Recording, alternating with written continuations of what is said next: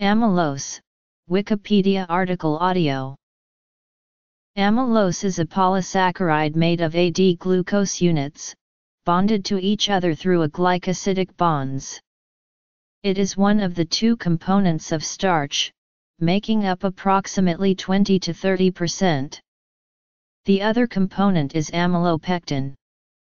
Because of its tightly packed helical structure, amylose is more resistant to digestion than other starch molecules and is therefore an important form of resistant starch.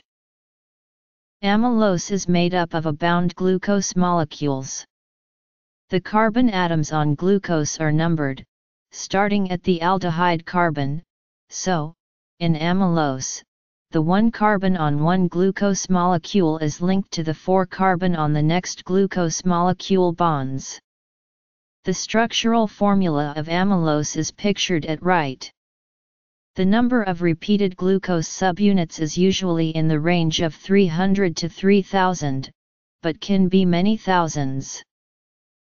Structure. Physical properties.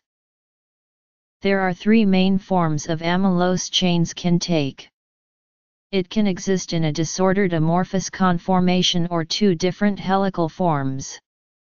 It can bind with itself in a double helix, or it can bind with another hydrophobic guest molecule such as iodine, a fatty acid, or an aromatic compound. This is known as the V form and is how amylopectin binds to amylose to form starch. Within this group, there are many different variations. Each is notated with V and then a subscript indicating the number of glucose units per turn. The most common is the V6 form, which has 6 glucose units a turn.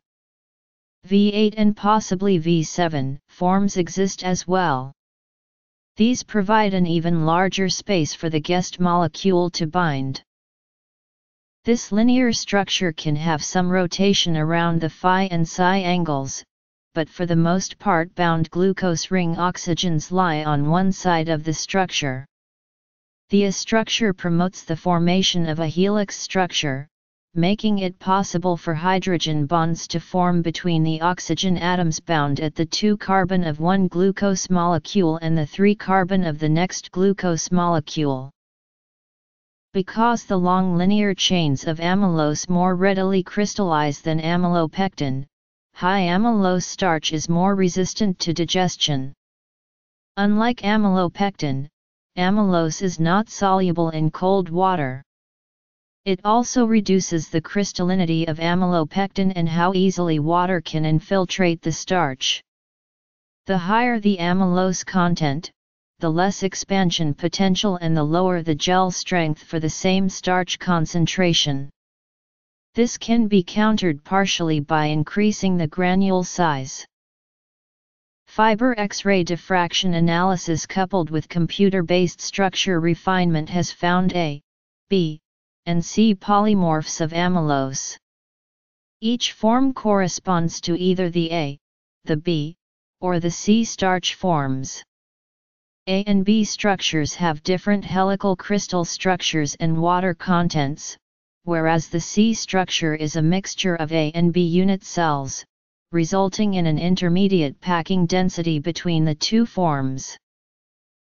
Amylose is important in plant energy storage.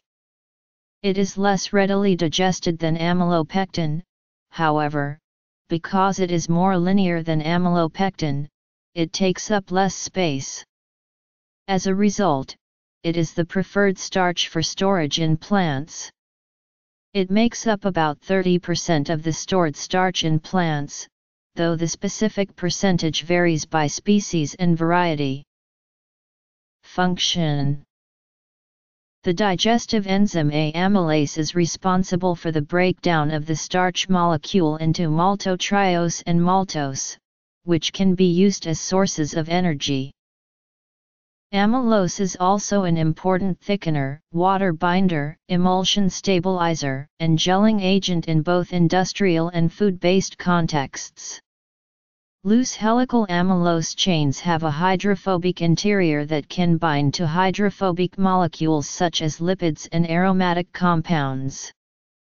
The one problem with this is that, when it crystallizes or associates, it can lose some stability, often releasing water in the process. When amylose concentration is increased, gel stickiness decreases but gel firmness increases. When other things including amylopectin bind to amylose, the viscosity can be affected, but incorporating carrageenan, alginate, xanthan gum, or low molecular weight sugars can reduce the loss in stability.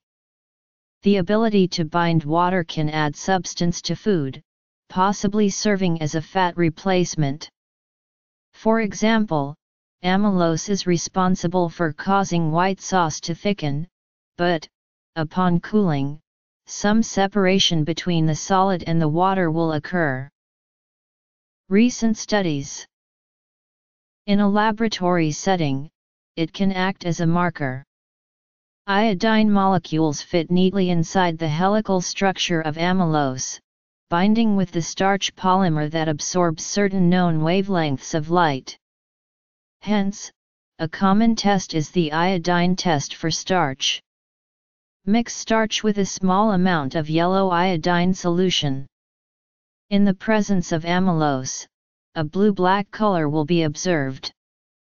The intensity of the color can be tested with a colorimeter, using a red filter to discern the concentration of starch present in the solution.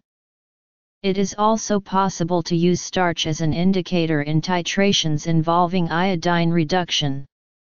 It is also used in amylose magnetic beads and resin to separate maltose-binding protein. High amylose varieties of rice, the less sticky long-grain rice, have a much lower glycemic load, which could be beneficial for diabetics. Researchers have identified the granule-bound starch synthase as the enzyme that specifically elongates amylose during starch biosynthesis in plants. The waxy locus in maize encodes for the GBSS protein. Mutants lacking the GBSS protein produce starch containing only amylopectin, such as in waxy corn. In Arabidopsis leaves, another gene, encoding the protein targeting to starch protein, is required in addition to GBSS for amylose synthesis. Mutants lacking either protein produce starch without amylose. GM potato cultivar M. flora by BASF Plant Science was developed to not produce amylose. Notes